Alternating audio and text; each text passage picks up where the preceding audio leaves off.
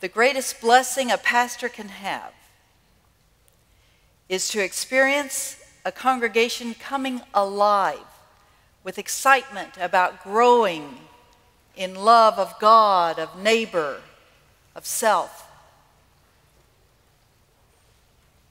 And to experience the spreading of that love into the community and beyond. There is no other greatest excitement, I think, for a pastor. But it's not about you. It's about Jesus Christ. It's about being a pastoral leader who can enroll the congregation in a vision of what it means to truly be the church and to follow Christ. It's about the awakening of the congregation to be alive in Christ, energized and empowered for ministry. It's about every person a disciple, identifying his or her unique gifts and using those gifts for the transformation of the world. It's about claiming the promise of Jesus, who said, "What I'm about to tell you is true. Anyone who has faith in me will do what I have been doing. In fact, they will do even greater things." Ben Zander, who was director of the Boston Philharmonic Orchestra, tells of making an amazing discovery after years of conducting orchestras. He said one day it occurred to him, the conductor doesn't make a sound. You see, the conductor is the one whose eyes everyone is on, all eyes are on, who's making grand gestures, whose picture occurs on the front of the CD. But the conductor, am I right? Doesn't make a sound. The conductor depends on his capacity to enroll the people in that orchestra in the conductor's vision of what that music must sound like. And so although the conductor's the one with the baton, the conductor doesn't make a sound. You who are commissioned today, recognized, ordained, are called and gifted. It's been my joy to come and know you through these years of your journey.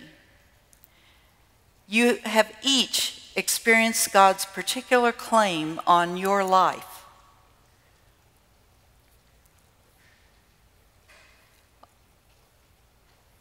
Along with your gifts for ministry and the evidence of God's grace living within you. That claim has been affirmed. It's been affirmed by your local church. It's been affirmed by your district committee. It's been affirmed by the Board of Ordained Ministry. It's been affirmed by your seminary professors. And just 2 days ago, it was affirmed by your colleagues. And so now you are here. I thank God for each one of you. And I cherish the time we've spent together. And I have such hope for the promise that you hold. All that you've already done and all that you will do in the name of Christ. Like the conductor of the orchestra, however, you don't make a sound. Now that doesn't mean you're not going to preach. Believe me, that doesn't mean you're not going to preach. But to put it another way, you are nothing except as you are able to allow the Holy Spirit to break loose among the people you serve. Or to put it another way, it's not about you.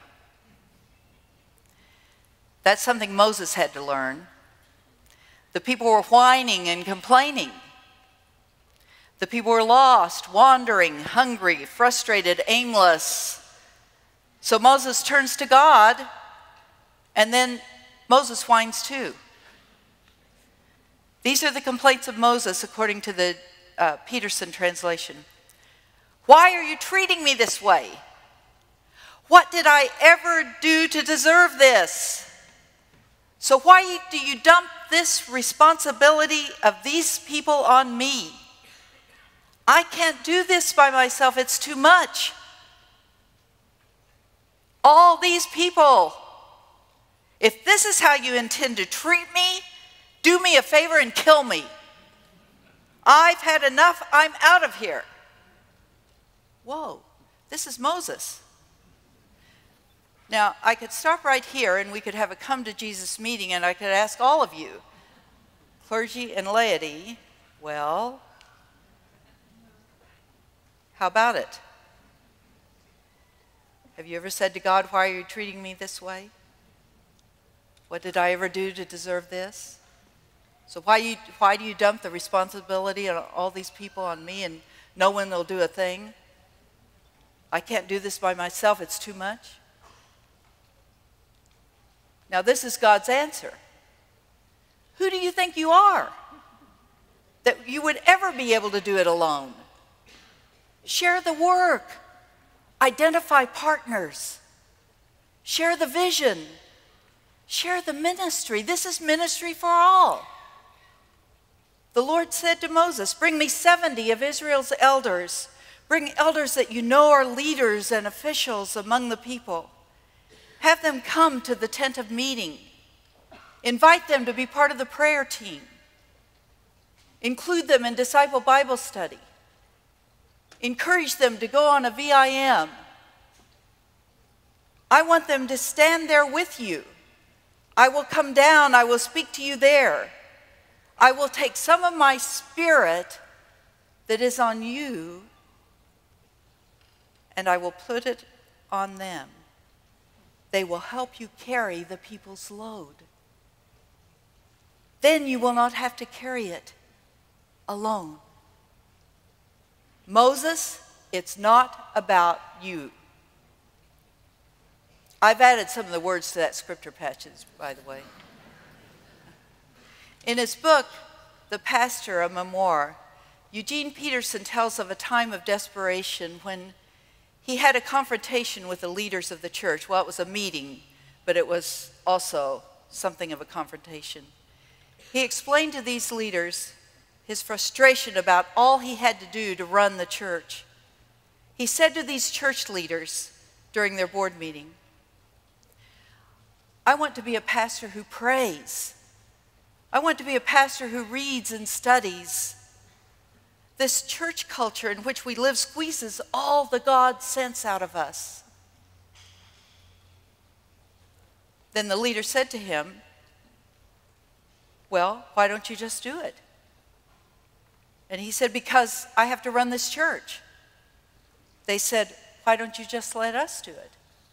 He said, because you don't know how? They said, it sounds like you're not doing such a good job yourself.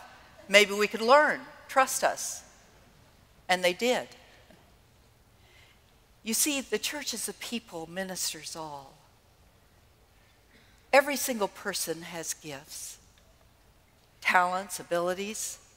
In Ephesians, as we heard today, and using again Peterson's translation, Christ handed out gifts above and below, filled heaven with his gifts, filled earth with his gifts.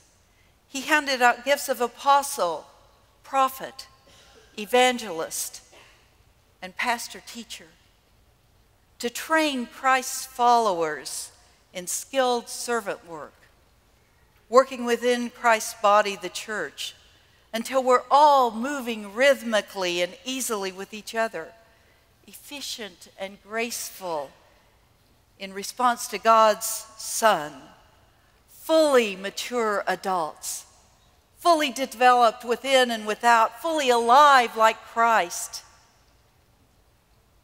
In 1 Corinthians, the gifts from God are listed as wisdom. To another, the message of knowledge. To another, faith. To another, gifts of healing. To another, miraculous powers, and another, prophecy, and to another, distinguishing between spirits, and to another, speaking in different kinds of tongues, and to still another, interpretation of tongues. And in Romans, even more gifts: encouragement, generosity, leadership. The gifts are abundant. Congregations which have done spiritual gifts inventories report that there's great excitement when people are able to identify their gifts and see more clearly how God can use them.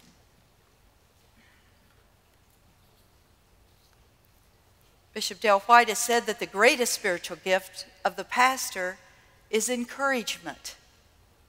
That's what pastors are called to do, to help people see in themselves what they perhaps have never seen before, and to encourage them to allow those gifts to flower and grow. Why?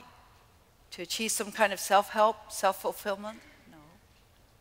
The expression of gifts is for the glory of God and for the transformation of the world.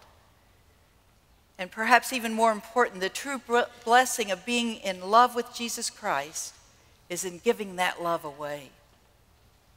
It's in giving that we receive.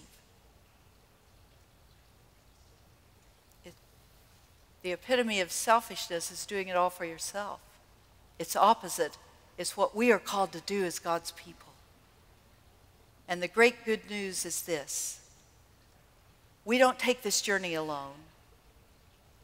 This is a remarkable promise which Jesus makes to us. What I'm about to tell you is true. Anyone who has faith in me will do what I have been doing. Isn't that a powerful statement? Jesus has promised we can do what Jesus has done. And then he goes on to say this: in fact, they will do even greater things. That's because I'm going to the Father, and I will do anything you ask in my name. Then the Son will bring glory to the Father. You may ask me for anything in my name, and I will do it. Do we believe that, friends? If we allow Jesus to live within us, there is no limit to what is possible. It really isn't about you. It's about Jesus. It's about being willing to give ourselves away, to realize that we are indeed conducting an orchestra, and we don't make a sound. But if we will be open to seeing Christ in every person we encounter and allow them to see Christ in us, what miracles can take place? Anything is possible, and beautiful music, which is made when people work together, will bring the glory of God and the kingdom of God, which Jesus has promised.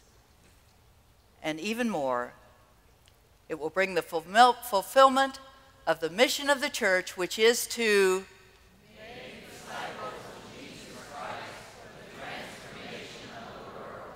See, it works. Amen.